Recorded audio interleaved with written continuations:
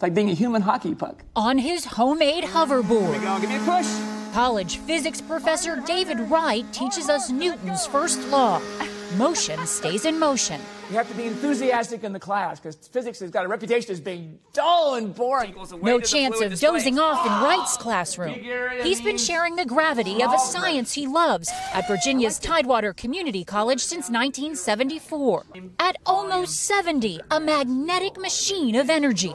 Slingshotting himself into demonstrations with fire, pogo sticks, even a bed of nails. I feel kind of guilty sometimes. They're paying me to have fun. One student posted this stunt montage just yesterday on Twitter, already watched more than 13 million times.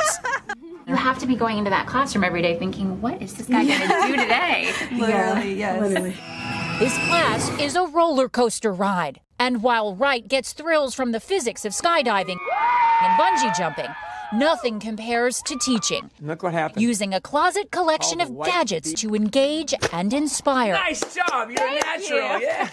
I love coming to work in the morning. I've loved every minute of it. A passion and a purpose even science can't explain.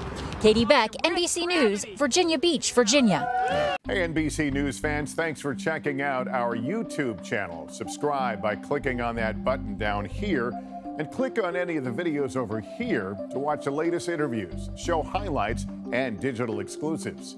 Thanks for watching.